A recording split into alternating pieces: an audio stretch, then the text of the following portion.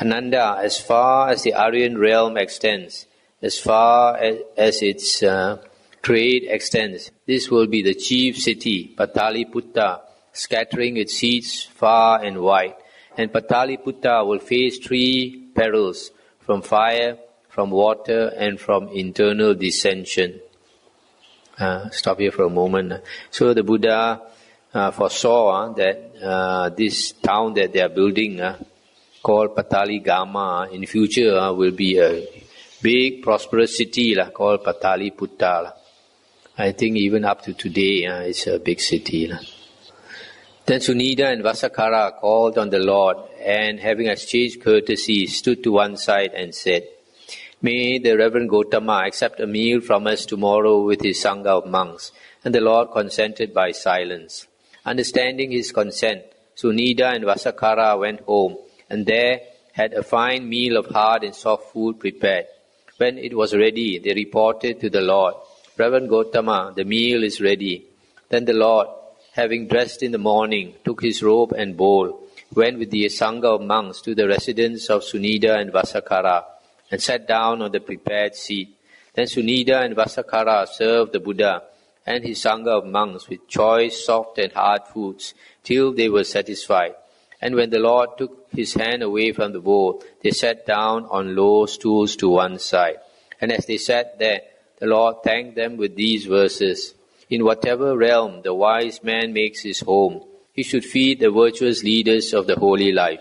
Whatever devas there are who report this offering, they will pay him respect and honor for this. They tremble for him as a mother for her son, and he for whom devas tremble ever happy is."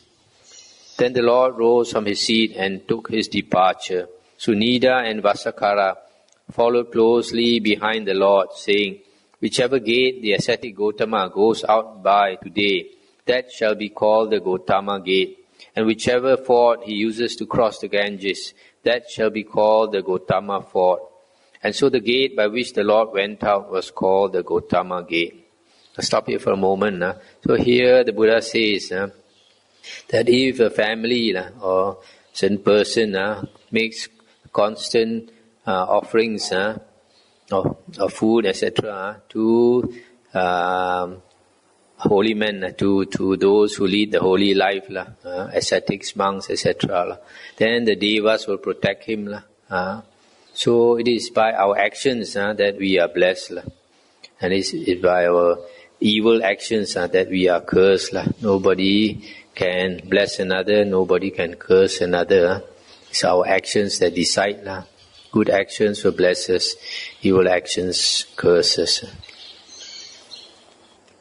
And then the Lord came to the river Ganges, and just then the river was so full that a crow could drink out of it. And some people were looking for a boat, some were looking for a raft, some were binding together a raft of reeds to get to the other side. But the Lord, as swiftly as a strong man might stretch out his flexed arm or flex it again, vanished from this side of the Ganges and reappeared with his Sangha of monks on the other shore. And the Lord saw those people who were looking for a boat, looking for a raft, and binding together a raft of reeds to get to the other side. And seeing their intentions, he uttered this verse on the spot. When they want to cross the sea, the lake or pond, people make a bridge or raft. The wise have crossed already. The Lord said to Ananda, "Let us go to Kotigama." "Very good, Lord," said Ananda. And the Lord went with a large company of monks to Kotigama and stayed there. Then the Lord addressed the monks thus, "Monks, it is through not understanding, not penetrating the 4 noble truths that I as well as you have for a long time run on and gone round the cycle of birth and death. What are they? By not understanding the noble truth of suffering, we have fared on. By not understanding the noble truth of the origin of suffering, of the cessation of suffering, and of the path leading to the cessation of suffering, we have fared on round the cycle of birth and death. And by the understanding, penetration of the same noble truth of suffering, of the origin of suffering, of the cessation of suffering, and of the path leading to the cessation of suffering, the craving for becoming has been cut off, the support for becoming or being has been destroyed. There is no more re-becoming. The Lord having said this, the wayfarer having spoken, the teacher said, not seeing the Four Noble Truths as they are, having long traversed around from life to life, these being seen, becoming supports pulled up, sorrow's root cut off, rebirth is done. So here the Buddha says, we keep on the round of rebirths, samsara, because we don't really understand the Four Noble Truths. When a person really understands the Four Noble Truths, then he becomes tired of this long round of existence. The Buddha says, we have been on this long round of existence for so long, we don't realize, so long that if we accumulated, for example, the blood that was shed when we were slaughtered as animals and we were beheaded because we did something wrong, etc. The blood is more than the four great oceans. And similarly, for the tears that we shed on the round of rebirths is more than the four great oceans. So it is only by understanding the Four Noble Truths, really understanding. To understand the Four Noble Truths, we also have to understand, for example, the five aggregates of attachment, the six sense bases or dependent origination. So some people don't understand. They think the Four Noble Truths is just elementary Dhamma. It is not elementary Dhamma, it's the ultimate Dhamma. If you really understand the Four Noble Truths, then you become an Arya, one of the 8 types of Arya, or you attain liberation. Then the Lord, while staying at Kotigama, gave a comprehensive discourse. This is morality, this is concentration, this is wisdom. Concentration, when imbued with morality, brings great fruit and profit.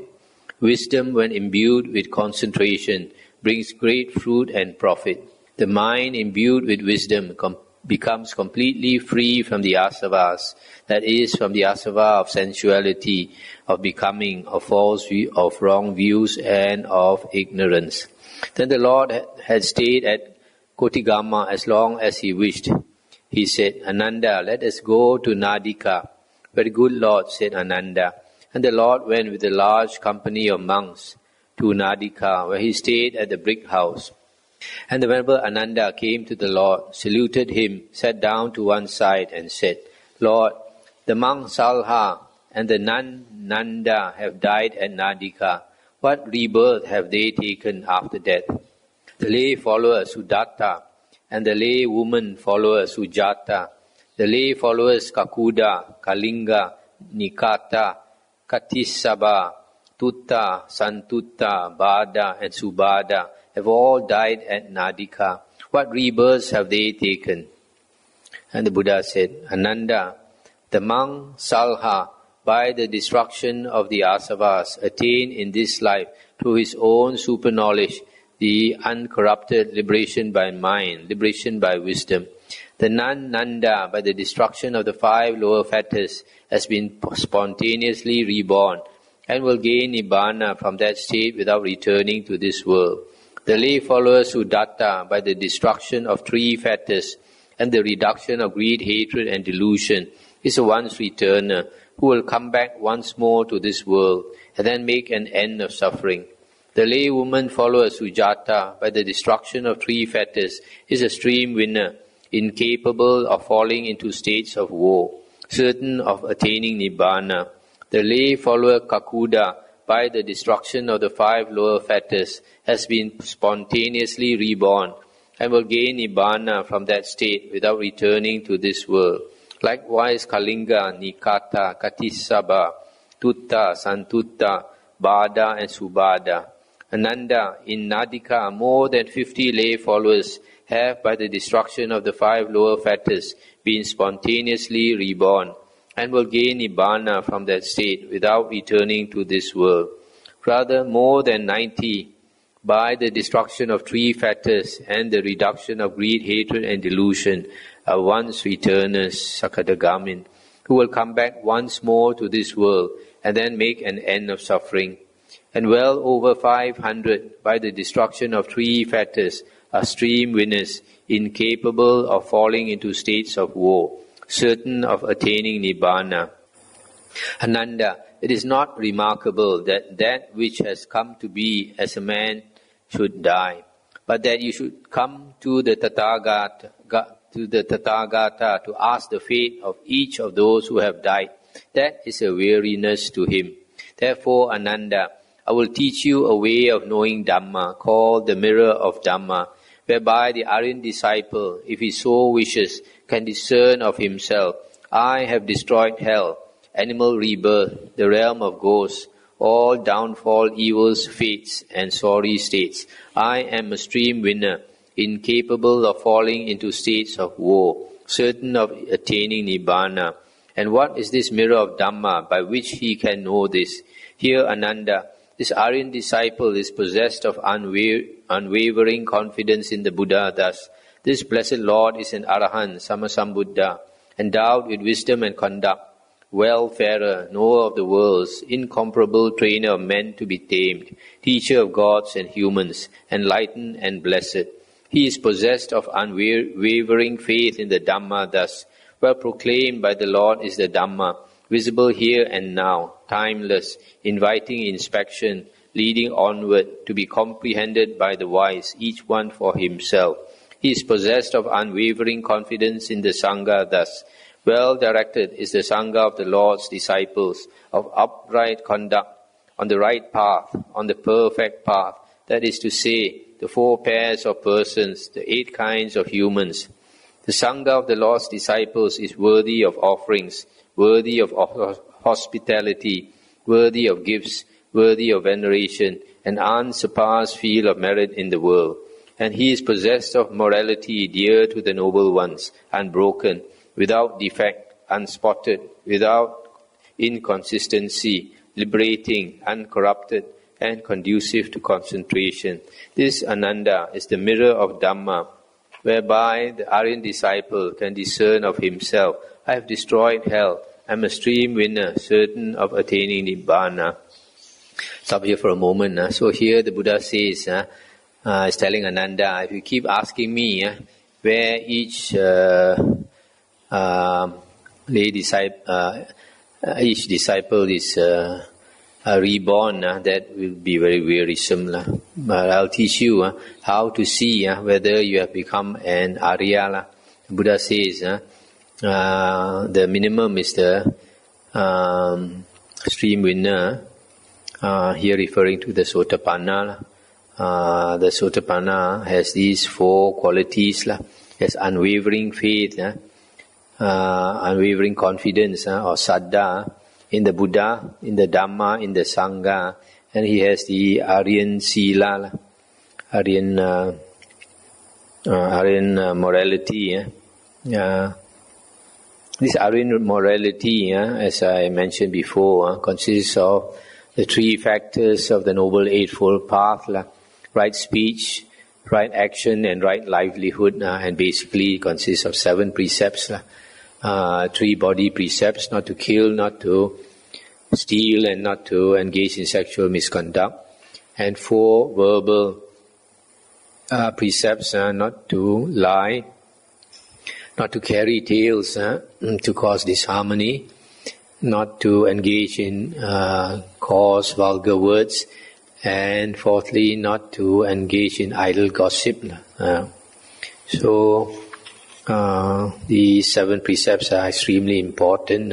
If you have these 7 precepts and you learn the Dhamma, then there's a good chance you can understand and become a Arya.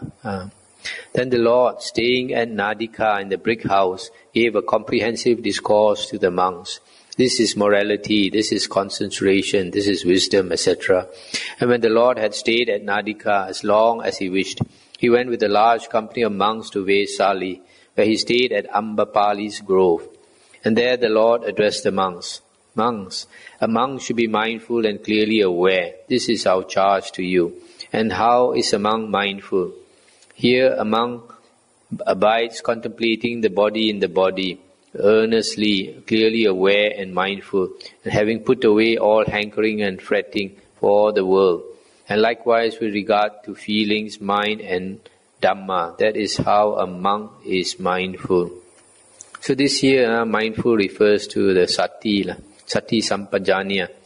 Here it says mindful and clearly aware. So here sati is a practice of contemplating the body in the body, contemplating feelings in feelings, mind in mind, and Dhamma in Dhamma.